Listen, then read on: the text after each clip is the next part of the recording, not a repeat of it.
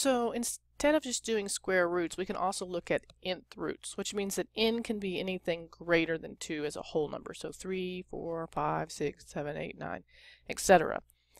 And so if we do the product, it's just like before. If we have the product of an nth root, it can be separated as an nth root of each of those components. And same thing with division. So let's actually look at an example. When we're doing this, we want to find the cube root of 48. So we need to find something cubed that is 48. The easiest way for most students is to actually use the tree method. So what is that? So that means I write down the 48, and now I need to find the factors of 48. Well, I notice there's a 4 right off the bat, so it's going to be 4 times 12. I know that 4 is 2 times 2, 12 is 4 times 3, and 4 is 2 times 2. So remember, the point of the tree is to get prime numbers at the end of your tips of your leaves. Now, in order for me to use what I need to find 3 things that look the same. So I've got a 2, and a 2, and a 2.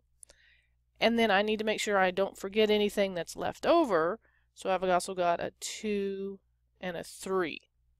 So what does that mean? Well, that means then that I'm going to have the cube root of 2 cubed times 2 times 3 is 6.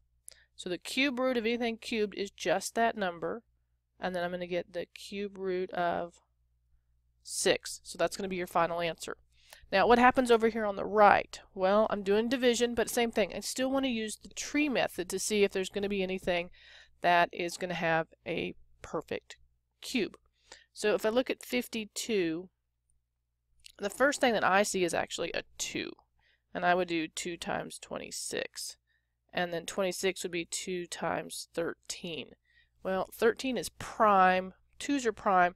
So in this case, it turns out I can't do anything to the 4th power to get that. So the top is pretty cool.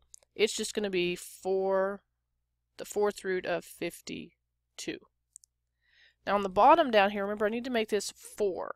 So I can do the 4th root of x to the 4th times x squared. So on top, this hasn't changed. It's still the 4th root of 52. Now I'm going to have x to the 4th root of x squared. Oh no, now I've got something in the bottom that's got a radical. So what does that mean?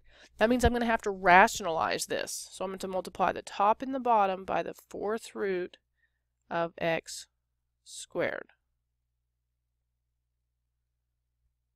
So when I do that, on top, this was already not to a 4th power, so I can put those back underneath, and so I'm kind of running out of room, so I'm going to come over here, and I'm going to have the 4th root of 52x squared, and on the bottom, I'm going to have x to the 4th times x squared, which is going to give me the 4th root of 52x squared over x to the, now remember we're going to add those, so 4 plus 2 is 6.